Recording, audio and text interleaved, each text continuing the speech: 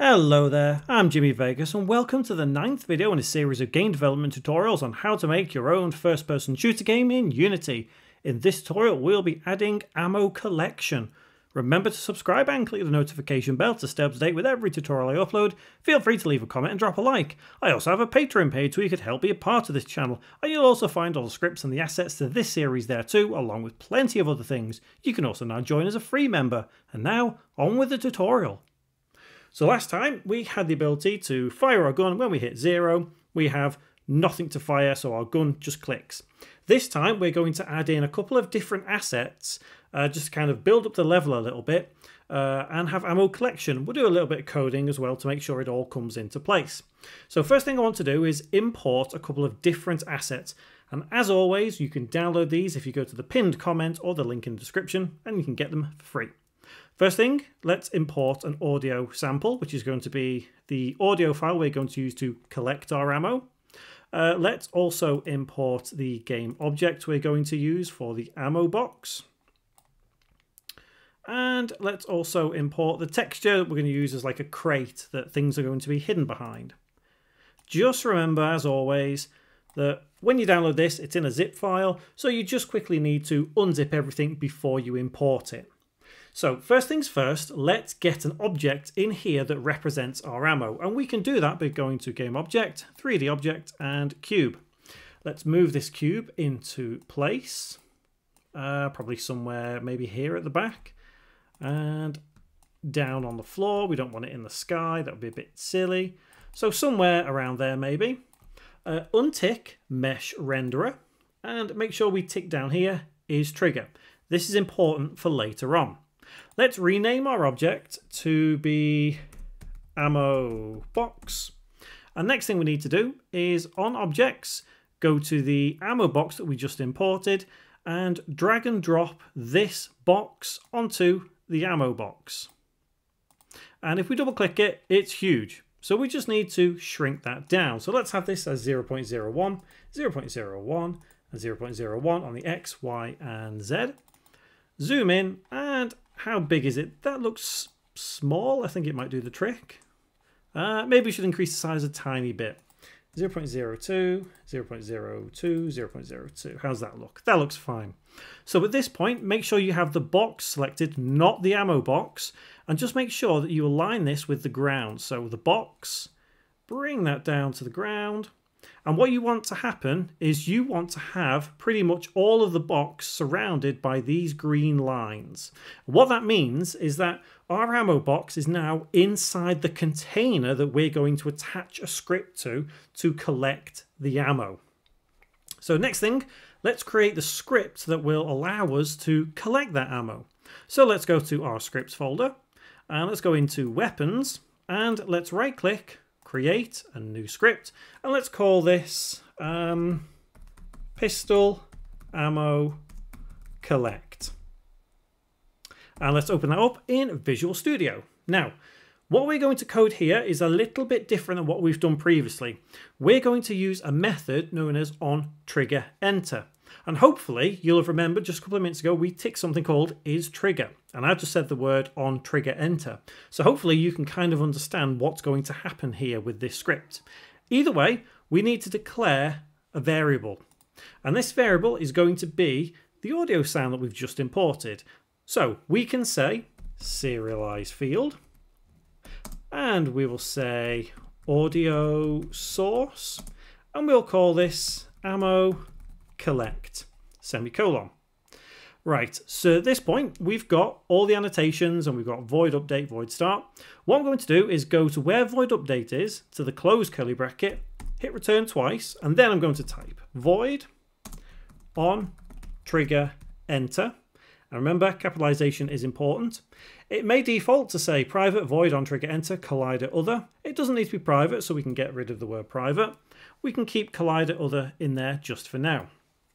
So what we want to happen is whenever we collide with this object, so whenever the trigger enters it, we need to say, oh, let's play the ammo collect sound. So ammo collect dot play. And at that point, we then need to add to the global ammo. And remember, that global ammo is called handgun ammo count. So what we'll say is right here, global ammo dot handgun ammo count plus equals, and then whatever value you want it to be. So if you want it to be just one single bullet, then you would put 1. If you want it to be 10, you'd put 10, 20, and so on. So I'm going to have it as 10 just for now. As it stands, we could stand on this object and we could infinitely pick up all of these things. Now, there is ways around this depending on what you want to do, but there are 2 lines of code that aren't strictly necessary, but I would like to use them at this point because I want to kind of start introducing you to different prospects of coding, and I think this is a really good example of how we can do it. So we're going to use the idea of disabling a component, and we're also going to use the idea of destroying a game object. We're going to use both at the same time, just so you can kind of see what happens. So what do I mean by all of that? Well, the first thing that we want to happen whenever we trigger this particular object, we don't want to be able to trigger it again. And that's done if I go back into Unity and click on our ammo box. Remember when we ticked is trigger? Well, that was in the box collider component. That means that if we disable the box collider, we can't trigger this over and over and over. We can trigger it once, and that is it. So if we go back to our script and we say, so in the onTrigger enter, this dot game object dot get component, and you can see it's already kind of predicting what we're going to do, but it's not quite right. So after get component, we put in the spiky brackets box collider, and then open close bracket, and you can already see it is predicting what we're going to do here. So dot enabled equals false. That means that we've turned off this collider, so we cannot play this ammo collect again. We cannot add another 10. Immediately after we've had 10, we can say destroy, and in brackets, game object with lowercase g, uppercase O, semicolon. So what will happen here is we will enter this ammo box, we will turn off the box collider, we will play the ammo collect sound that we've imported, and then we will add 10 to our ammo count, and then we will destroy this game object, basically because we've collected it. The destroy game object line doesn't necessarily destroy it, it just removes it from the scene because it no longer needs to be there. So now let's get rid of the start and update methods and the annotations because they don't need to be there. And let's save that script.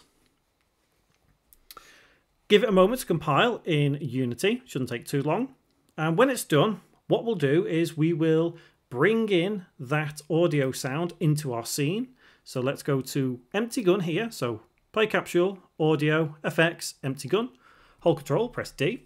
And we'll have this as ammo collect. And let's go to our effects folder, drag and drop the ammo collect onto here.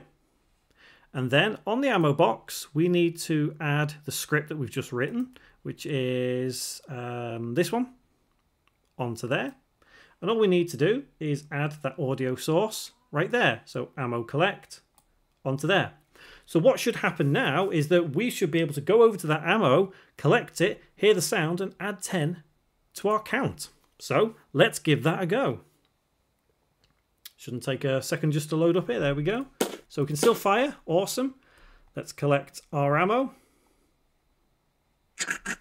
There we go. And now we've got 18. So let's fire, fire, fire. Awesome. So what I want to quickly test now is that if that still works, if we're at 0. So remember last time we could fire and then we couldn't when we hit 0. Let's do that again now. And then let's see what happens when we try collecting that ammo. So there we go. Can't collect it. We might need to increase some of the numbers on our controller. But there we go. And we can fire again. And we should be able to hit 0. Perfect. So collecting ammo, all sorted. Next thing I want to do is add in, just real quickly, like a crate thing that we imported before. Just start giving a bit of detail to our game. Like areas that you can go into and pick up ammo, and then we'll duplicate this ammo box a little more so we've got plenty of ammo to pick up. So let's go to our textures. Let's go to the crate, hold Control, press D, and let's create a normal map from this. So rename it to crate001_n. And let's go to normal map, create from grayscale, and click apply. Let's go to game object, 3D object, cube, and let's zero out the position, bring it into the scene. I'm going to have this as 4's maybe too big. Let's have 2 by 2 by 2. Have it back on the floor. Is it on the floor? No, let's put it on the floor. So it should be 1.5. And then let's drag and drop the crate texture. Let's click on it and let's just quickly add the normal map to it. So it's a bit of a level design, this bit, I think. Nice bit of level design. Slightly more metallic, less smooth. There we go. Let's just bring it into place somewhere over here. And I guess like the idea of what I'm doing here is just a bit like a level design, but it's up to you how you want to kind of handle all of this. It really is up to you. I guess you don't necessarily need to do this bit, do you? But a little bit of rotation on the boxes there, you know, make them look a little bit less uniform, I guess. Is that the right word to use? Less uniform? I'm not sure. But yeah, it's all about level design, isn't it? Let's turn that like that. Okay, so there's some extra little bit of stuff for our game. So what I'm going to do now is take this ammo crate, this ammo box, and let's just move over here as well. Let's have 2 of them in the scene. So now let's just make sure that we can indeed collect both of these and we end up with 30 shots in our pistol. Well, we should end up with 28 now. So there's that one. This one's still here. Excellent. Cool. So everything is coming together very, very nicely now. Next tutorial, what we'll do is we're going to play around a little bit with our player capsule and kind of make it speed up a little bit. It's very slow and cumbersome. And we're also going to work with something called ray casting, which is basically some C# coding, and it will tell us how far an object is away. And it will come very, very useful for interacting with objects and shooting, you know, enemies or whatever. So remember to subscribe and click the notification bell to stay up to date with every tutorial still to come in this series, and I'll see you next time.